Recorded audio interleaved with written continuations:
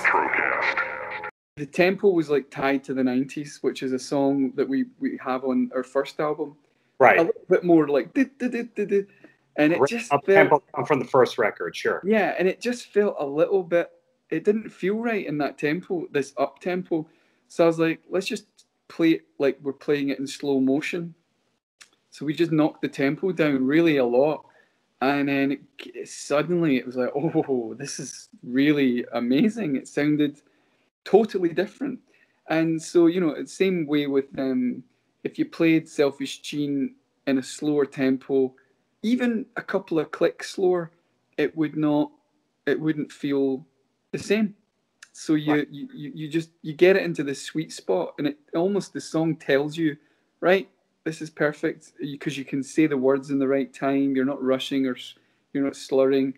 But yeah, yeah, good question though.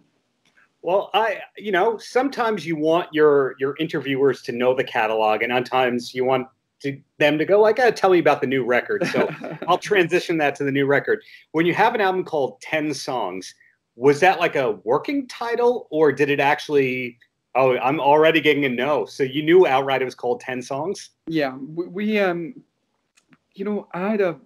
was looking at my iPad last night, at all of, when I was in the studio, I was going through titles. We had in February and March this year, we were doing our second session and finishing off the recording and mixing. And while I was in the studio, I was thinking about the titles, like, what am I going to call this? One of them was what was it again? Can I just check? Let me just check. Yeah, sure, man. Hold on. I'm just gonna.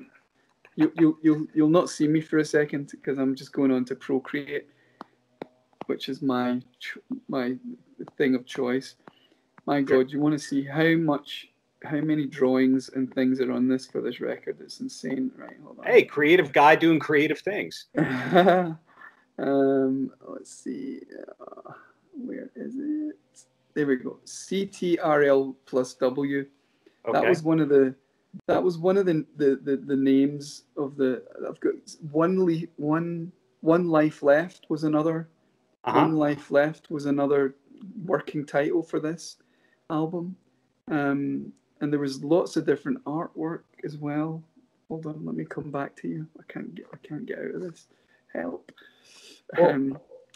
With that is, knowing what I know from music business work, a lot of people have a publishing deal. Their thing is, well, you have to turn in 10 songs or else you don't get the advance. I didn't know, because you've always had a great sense of humor. Across in concert, I didn't know if that was 10 songs advance. No. It was really like, I was going through these different titles. Like, One Life Left was in CTRLW, which is like closing a window. You know, this idea of, because it felt to me, this album feels like the end of many things and the beginning of new things. And but it just all felt a little bit arch, and I just felt like, and then I had the track listing always looking at the names of the songs, and we kept calling it 10 songs, but referring to it as 10 songs when we were talking about this one out of the 10 songs, and it sounded cool, and we have another album called 12 Memories. Yes. So it chimed in a little bit with those kind of titles, that title. And but I think the most important thing about this title is, I don't think people are, there are people writing songs still, but not many of us.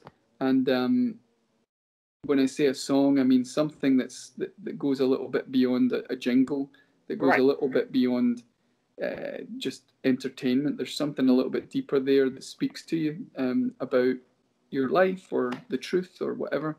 And so I think to write a song in this time and when there's not much going on song-wise is kind of cool. It's kind of punk, for want of a better term. Who'd have thought that writing a simple song could be punk, but it sort of is nowadays, because no one's doing it. And no one's doing it because it's fucking hard.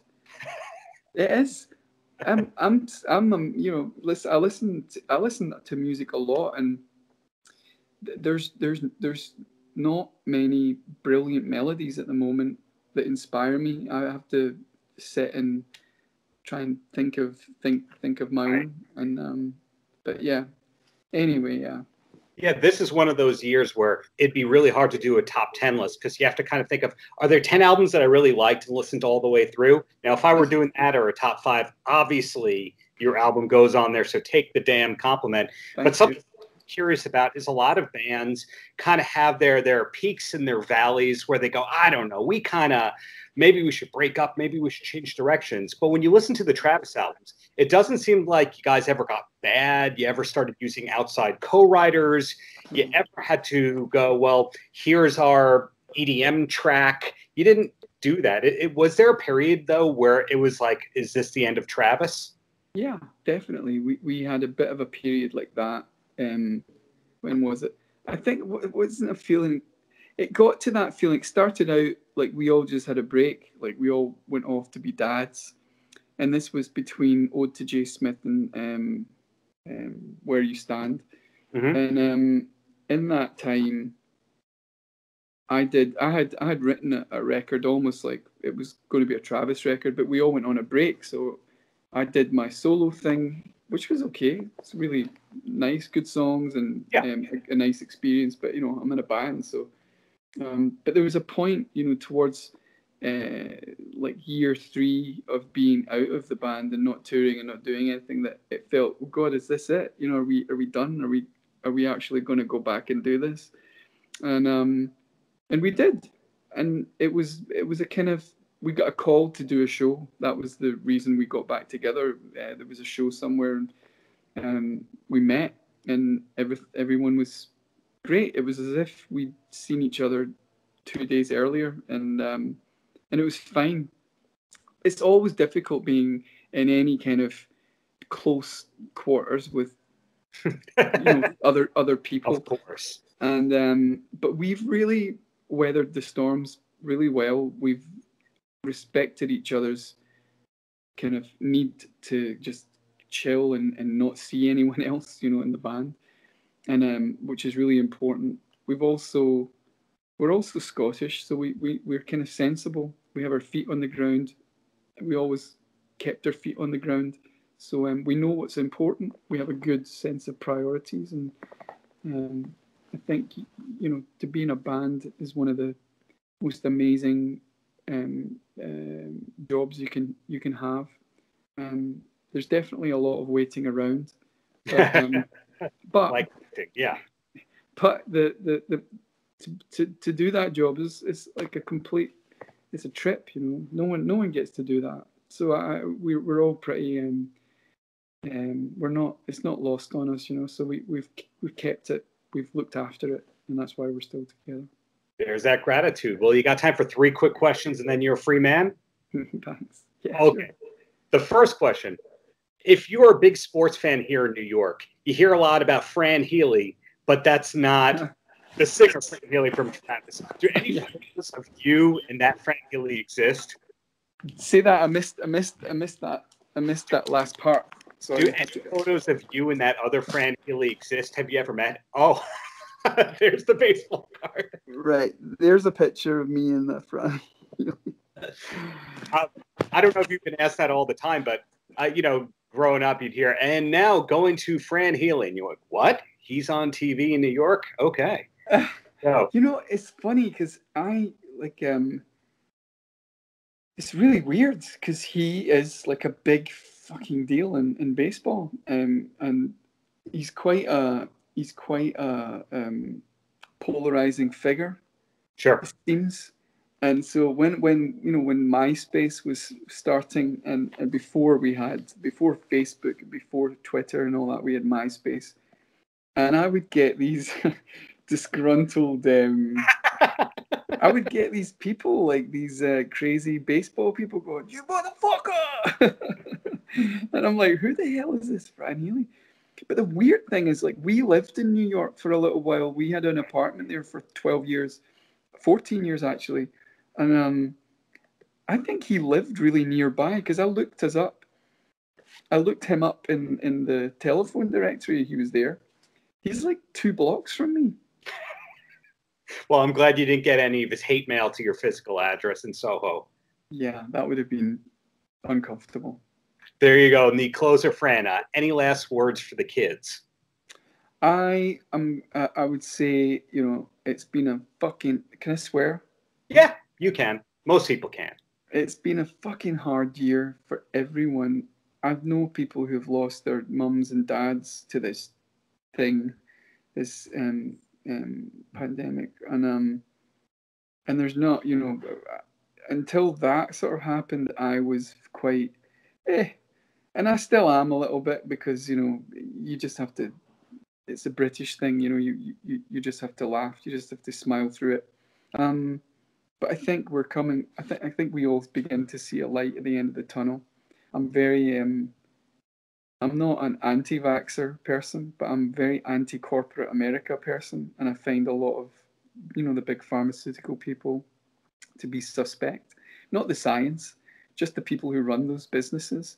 Sure. But I'm very, very hopeful about the Pfizer, you know, the mRNA vaccine. Yeah. This is like, it's like futuristic science that they're doing. It's not like the old way they used to do it. They're doing new things, and I think not only is it exciting for COVID, like for instance, my doctor in Los Angeles, he's had it. He got the two in August and September, and he's fine. He's fine. He had a sore arm when he got it done, but like that's to be expected. But to me, right now, I think it's pretty exciting, not just for COVID, but for all these kind of viruses that are flying around now. They have this new technology which is going to make it, which is going to help us fight all these things, and old things as well. So I'm kind of hopeful. I really want to get back on the road. All of us, all of the bands, every band. I mean, you've got, like, I was talking to someone the other day about the Strokes, and they brought their album out right on the pandemic, and all the bands I know, we've all had to cancel everything, reschedule, or just take, you know, that away, and it's a big part of a record. So I really hope. And the mad thing is, we haven't toured in America for years, and we were planning on coming, and then this happened. So yeah. But I'm looking forward to coming back. A long answer to a short question, but you know, it's been a long year. A great answer to a question that's been asked a lot. So I really appreciate your time, and when things get normal, looking forward to seeing you live in New York again. And just keep up the great music. It's great to see that somebody could still be great 20-ish years after they make an impact. Thanks a lot. I'm going to try. Thanks, Fran. Have a great rest of the day. You too. See you later. Take care. Bye. Paltrocast.